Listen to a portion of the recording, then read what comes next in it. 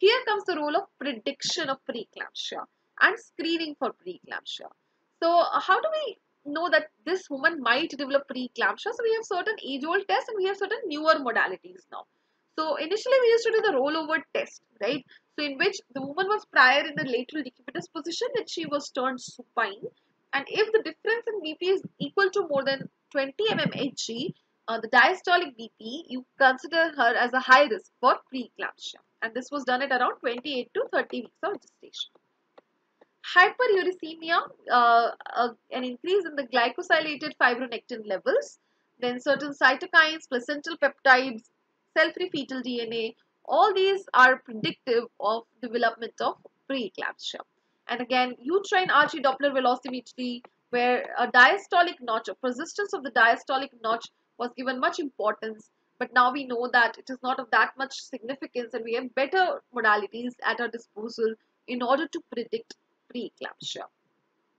So, yeah, this is an indigenous score developed by an Indian by the name of Gestosis score.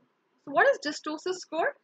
It looks very intimidating at a glance, but let's go by it one by one. So, basically, we are trying to formulate a diagnosis for a woman with certain risk factors. So we are weighing the risk factors and we are seeing whether this risk factor is severe enough to result in preeclampsia and with what certainty. So certain risk factors have been given a score of 1, certain have been given a risk score of 2, and certain have been given a risk score of 3. I'll start the other way around. So let's see what are the risk factors which are more prone to result in preeclampsia. If the woman is a pregestational diabetic, if she has a history of chronic hypertension, if she suffers from mental disorders like schizophrenia, if she's a known case of inherited or an acquired thrombophilia, if there is evidence of maternal chronic kidney disease or APLA syndrome or SLE, or she has conceived through assisted reproduction, all these are high risk factors for development of preeclampsia and have been given a score of 3. Now, if she is a GDM, mind you, pre-gestational was a high risk factor. Gestational diabetes is a moderate risk factor. If she is obese, morbidly obese with a BMI more than 40, if she is having multiple gestation or a hypertensive disease during a prior pregnancy, these all are moderate risk factors and have been given a score of 2. And factors like women who were born as SGA, maternal anemia, advanced maternal age more than 35, women who have a teenage pregnancy younger than 19, obesity with BMI more than 30, getting pregnant for the first time, so nulligravidas, short duration of paternity or cohabitation, a family history of preeclampsia, a family history of a cardiovascular disease, history of PCOS, right? Very, very important. A history of polycystic ovarian disease, an interpregnancy interval of more than 5 years, assisted reproductive techniques by IVF or ICSI, and maternal hypothyroidism, chronic vascular diseases, excess weight gain during pregnancy, a mean arterial pressure more than 85, all these have been scored as 1. What is the inference of this dystosis score? That when the total score is equal to more than 3, pregnant women should be marked as at risk for preeclampsia. So even a single risk factor from this would result in her being labeled as at risk for preeclampsia. So this is the dystosis score which everybody should know. I believe you cannot recall it and remember it or frame it, but at least know about the high risk factors and have these charts readily accessible in order to calculate a woman's risk for preeclampsia. Now next is the full Pierce model and the mini Pierce model. What are these?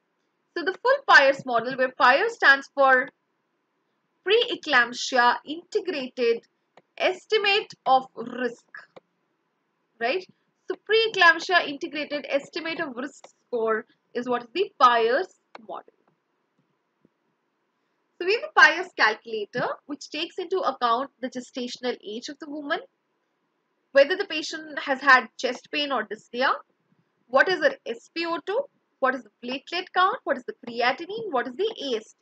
And that is how you calculate her probability of having an adverse maternal outcome. So all these come under the full Pierce model. Gestational age, symptomatology of chest pain or dyspnea, the SpO2, platelet count, creatinine and AST, right? There's something called as the mini Byers model now, which is basically based on not much on the biochemical parameters, but more on the clinical parameters. And this is very helpful in the peripheral healthcare settings or low resource settings where you do not have the luxury of having laboratory assessment, a quick laboratory assessment. So you rely on the gestational age, any previous deliveries more than 20 weeks gestation, whether there was a history of chest pain or dyspnea, whether the woman reports any headache and or visual changes, a vaginal bleeding with abdominal pain suggestive of abruption, what is the reading of the systolic BP and the dipstick proteinuria. SpO2 is again optional. So you have eliminated the need for platelet count, eliminated the need for creatinine, eliminated the need for SpO2. So here you are basically relying on the clinical scores and the clinical risks for preeclampsia. So gestational age, any previous delivery which is more than 20 weeks, chest pain, dyspnea, headache or visual change, vaginal bleeding with abdominal pain, and amongst the two measures, systolic BP and dipstick proteinuria. So that is what we know as the mini Byers model, which again gives you the risk of a woman having preeclampsia. The novel prenatal screening, as far as ECOG is concerned, relies on a combination of factors. So, what do we have in the novel prenatal screening? It is a combination of both clinical factors as well as biomarkers, and it includes maternal risk factors, as we just discussed in the gestosis score. Secondly, the mean arterial pressure, which is DBP, that is diastolic BP, plus 1/3 of the pulse pressure. Third, the serum placental growth factor, and the last is the uterine artery pulsatility index, abbreviated as UTPI. So, maternal risk factors, mean arterial pressure, serum placental growth factor, and UTPI. If you are in low resource setting where the PLGF and the UTPI are not available, you can use the maternal risk factors along with the mean arterial pressure. But do not use the maternal risk factors alone because they carry a low detection rate and a low sensitivity for diagnosing preeclampsia. And the screening performance will be definitely reduced when the screening does not include all elements of the combined test. So maternal risk factors, add MAP, uterine artery PI, PLGF, and we know that when all of these are used, you have a 90% chance of diagnosing preeclampsia, which is less than 34 weeks, like preterm preeclampsia, a 75% chance of diagnosing preeclampsia onset less than 37 weeks, and a 47 to 50% chance of diagnosing preeclampsia, which is setting in beyond 37 weeks of gestation. So maternal risk factors, mean arterial pressure, serum placental growth factor, and the uterine artery pulsatility index. Now we have something known as the SFLT-PLGF ratio. So in the clinical diagnosis of preeclampsia, tracing back the etiopathogenesis which we just discussed, that there was a seesaw theory where it was in favor of the anti-angiogenic factors and the pro-angiogenic factors were less in concentration, resulting in a shift of balance towards uteroplacental insufficiency. So we understand that the soluble FMS-like tyrosine derivatives, which are anti-angiogenic, they are compared with the pro-angiogenic PLGF, and if the ratio is less than 38, there is no risk of adverse pregnancy outcome and no risk of misdiagnosis of preeclampsia as well.